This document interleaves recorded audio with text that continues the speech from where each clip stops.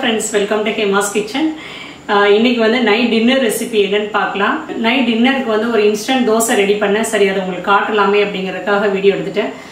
வேர்த்து கொட்டிட்டு இருக்குது. அதனால தான் அப்படி நான் இருக்கிறேன். இல்ல நல்லா தான் இருக்கிறேன். எனக்கு ஒண்ணும் இல்ல நல்லா இருக்கிறேன். வேர்த்ததுனால கொஞ்சம் ஒரு மாதிரி டல்லா இருக்கிறேன். இப்போ அந்த தோசை எப்படி செய்யறதுன்னு பார்க்கலாம். இன்னைக்கு நம்ம ஒரு தோசை ரெசிபி பார்க்க போறோம். அரைச்ச உடனே இன்ஸ்டன்ட்டா நம்ம சுடுற மாதிரி தோசை இது நீர் தோசைன்னு பேர். இதுக்கு நம்ம நார்மலா தோசை சுட்டோம்னா முதல் நாள் அரைச்சி மறுநாள் புளிச்சதுக்கு அப்புறம் தான் நம்ம வந்து தோசை சுட முடியும். ஆனா இது வந்து அரைச்ச உடனே நம்ம சுட்டுடலாம், புளிக்கலாம் தேவையே இல்லை. இதுக்கு வந்து பச்சரிசி தான் எடுத்துக்கணும், மாவு பச்சரிசி அதை தான் எடுத்துக்கணும். நான் இது வந்து 2 கிளாஸ் எடுத்துக்கிறேன். புழுங்கல் அரிசி எடுக்கக்கூடாது, பச்சரிசியில தான் செய்யணும். பச்சரிசியில செஞ்சாதான் நல்லா இருக்கும். இதுக்கு வந்து நான் 2 கிளாஸ் பச்சரிசி எடுத்துருக்கிறேன், மாவு பச்சரிசி. 2 கிளாஸுக்கு 1/4 மூடி தேங்காய். அந்த தேங்காய்க்கு பின்னாடி ஓண்டு இருக்கும் பார்த்தீங்களா, அதை வந்து சீவி எடுத்துருங்க. நல்லா ஒயிட் கலரில் இந்த மாதிரி துருவி வச்சுக்கோங்க. இப்போ இது ரெண்டுத்தையுமே சேர்த்து நல்லா கிரைண்டர்லாம் மாவாக அரைச்சி எடுத்துக்க போகிறேன் தண்ணி ஊற்றி. நான் வந்து கிரைண்டரில் அரைக்க போகிறேன், நீங்கள் வேணால் மிக்சியில் கூட அரைச்சிக்கோங்க. இப்போ அந்த தோசைக்கு ஒரு கிரேவி செஞ்சுக்கலாம். ஒரு கரண்டி எண்ணெய் ஊற்றிருக்கிறேன், கடுகு உளுந்தம்பருப்பு, இது கூட ஒரு பிரிஞ்சி இலை, ஒரு பட்டை, 2 கிராம்பு, 2 ஏலக்காய் சேர்த்துக்கிறேன். 2 பெரிய வெங்காயம் இந்த மாதிரி பொடியாக கட் பண்ணி கூடவே கருவேப்பிலையும் சேர்த்துக்கோங்க. வெங்காயம் நல்லா வதக்கிக்கோங்க. வெங்காயம் வதங்கிறதுக்கு இப்போ கொஞ்சம் உப்பு சேர்த்துக்கலாம், அப்புறம் பார்த்துட்டு சேர்த்துக்கலாம்.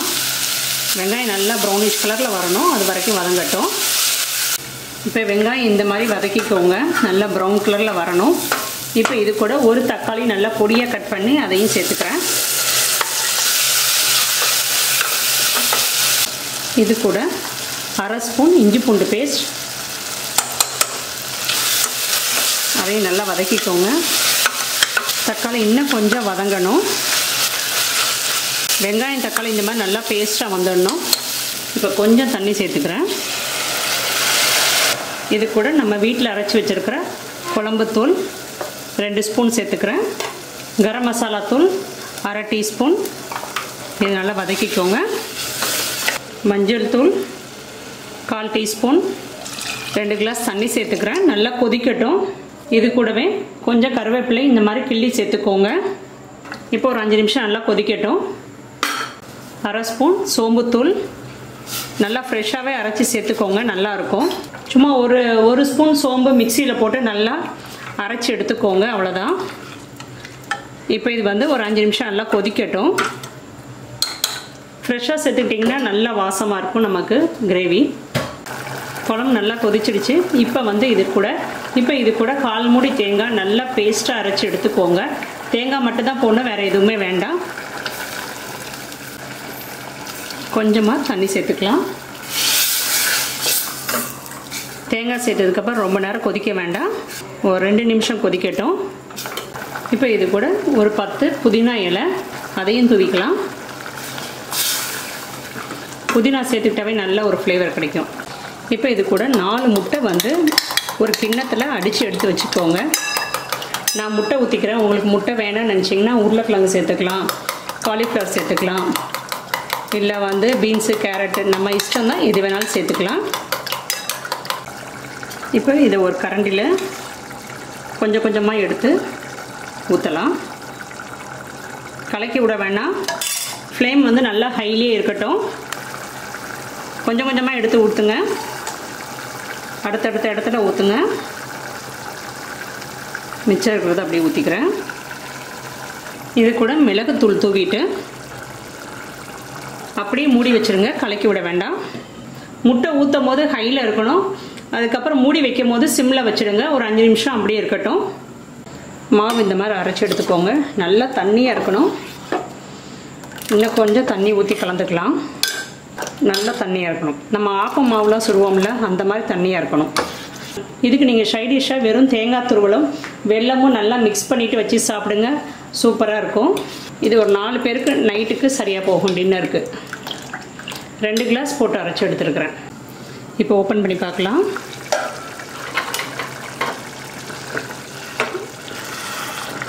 லேசாக கிண்டி விட்டுக்கலாம், அப்போ தான் வேகாமல் இருக்கிறது கூட வெந்துடும். இப்போ நமக்கு முட்டை கிரேவி ரெடி. சூப்பராக இருக்குல்ல. தோசை கூட வச்சு சாப்பிடும்போது ரொம்ப நல்லாயிருக்கும். உப்பு காரம்லாம் பார்த்துக்கோங்க கரெக்டாக இருக்கான்னு. இப்போ மூடி வச்சுக்கிறேன். ஆஃப் பண்ணிக்கலாம். இப்போ மாவுக்கு உப்பு சேர்த்துக்கலாம்.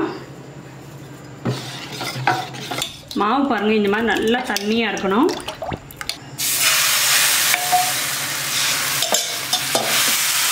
நான்ஸ்டிக் எடுத்துக்கோங்க, அப்போ தான் ஈஸியாக இருக்கும்.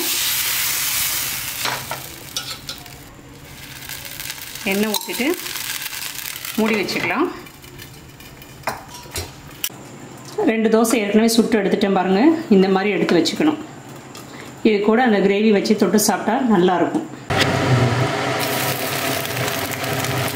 தோசை ஒரு பக்கம் வெந்ததுக்கப்புறம் அடுத்த பக்கம் திருப்பி போட்டுக்கோங்க. பாதியை இப்படி எடுத்து வச்சுட்டு மீதி பாதியை இந்த மாதிரி எடுத்து வச்சிடணும். இப்போ நமக்கு நீர் தோசை ரெடி. ஒவ்வொரு தடவையும் மாவு ஊற்றும் போது நல்லா கலக்கி விட்டுக்கோங்க.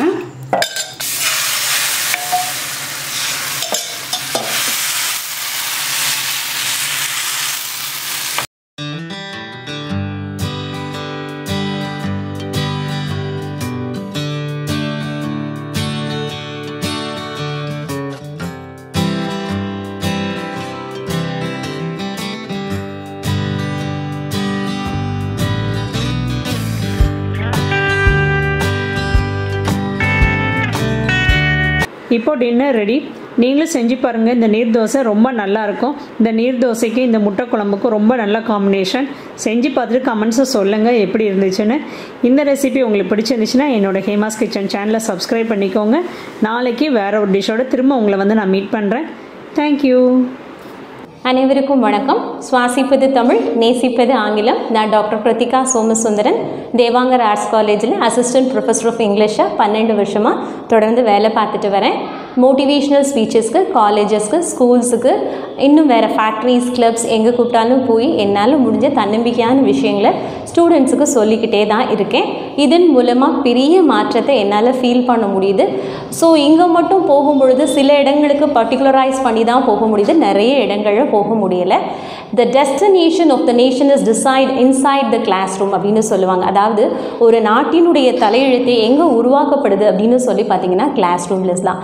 ஸோ கிளாஸ் ரூமில் நாம் ரொம்ப எஃபெக்டிவாக எவ்வளோ விஷயங்கள் சொன்னாலுமே கூட, soft skills, heart skills, motivation சொன்னாலுமே இன்னொரு பக்கம் நமக்கு என்ன ஸ்ட்ரெஸ் இருக்குதுன்னு சொல்லி பார்த்தீங்கன்னா போர்ஷன்ஸை முடிக்கணும், கவர் பண்ணணும், இப்படியே ஓடிக்கிட்டே இருக்கும். சில விஷயங்கள் நம்மளால் சொல்ல முடியலே அப்படின்னு சொல்லி தான் ஒரு பிளாட்ஃபார்மாக நான் மோட்டிவேஷ்னல் ஸ்பீச்சஸ்க்கு ஸ்கூல்ஸ், காலேஜஸ் எல்லாத்துக்குமே போயிட்டே இருந்தேன். இருந்தாலுமே ரொம்ப தூரம் போக முடியல அப்படிங்கிறதுனால அமுத மொழி அப்படின்னு சொல்லி ஒரு சேனலை ஆரம்பித்து தொடர்ந்து தன்னம்பிக்கை சொற்பொழிவுகளை பேசிகிட்டே வரேன். மாணவர்கள் மனம் மாற வேண்டும், நல்ல ஒரு வாழ்க்கை அவங்களுக்கு அமைய வேண்டும், முன்னேற்றம் அடைய வேண்டும் அப்படிங்கிறது தான் என்னுடைய குறிக்கோள், நோக்கமும் கூட. அமுதமொழி சேனலில் சக்ஸஸ்ஃபுல் பர்சனாலிட்டிஸ், சோதனைகளை கடந்து சாதனைகளை உருவாக்கிய மனிதர்கள், ஆன்மீக கதைகள், மனம் ஒருமுகப்படுவதற்கு நல்ல சிந்தனைகள், குட்டி குட்டி கதைகள், இது எல்லாமே தொடர்ந்து பதிவேற்றம் பண்ணிகிட்டே வரேன். இது வரைக்கும் பார்த்தவங்க எல்லாருமே ரொம்ப நல்லா இருக்குது, நானும் என்னுடைய பையனும் நானும் என்னுடைய பொண்ணும் சேர்ந்து பார்க்குறோம் அப்படின்னு சொல்லிட்டு நிறைய சஜஷன்ஸ் கேட்குறீங்க, ஃபோன் கால்ஸ் கேட்குறீங்க. இன்னும் உங்களுடைய ஆதரவு எனக்கு வேணும். ஹேமாஸ் கிச்சனில் பார்க்கக்கூடிய சப்ஸ்கிரைபர்ஸ் அமுதமொழி சேனலையும் சப்ஸ்கிரைப் பண்ணி பாருங்கள். ஒரு கோயில் கும்பாபிஷேகத்தில் நான் பேசிகிட்டு இருக்கும்போது தான் எனக்கு ஹேமாஸ் கிச்சன் அக்காவை பார்த்தேன், ரொம்ப நல்லா பேசுகிறேன் அப்படின்னு சொல்லி என்னை இன்ஸ்பயர் பண்ணி அவங்களும் என்னை மோட்டிவேட் பண்ணி ஒரு சேனல் ஆரம்பிக்க வச்சாங்க. Once again I request you, அமுதமொழி சேனலை கண்டிப்பாக பாருங்கள். It will lead you to higher destinations in life. உங்களை நல்வழிப்படுத்தும், உங்களையும் ஒரு வெற்றியாளர்களாக மாற்றும். நன்றி, வணக்கம். அமுதமொழி சேனல் பாருங்கள், நிறைய நல்ல மோட்டிவேஷனல் ஸ்பீச் கொடுக்குறாங்க. கண்டிப்பாக உங்களுக்கு யூஸ்ஃபுல்லாக இருக்கும். அந்த சேனலோட லிங்க் வந்து கீழே டிஸ்கிரிப்ஷன் பாக்ஸில் கொடுக்குறேன், போய் பார்த்து சப்ஸ்கிரைப் பண்ணிக்கோங்க, சப்போர்ட் பண்ணுங்கள். தேங்க்யூ.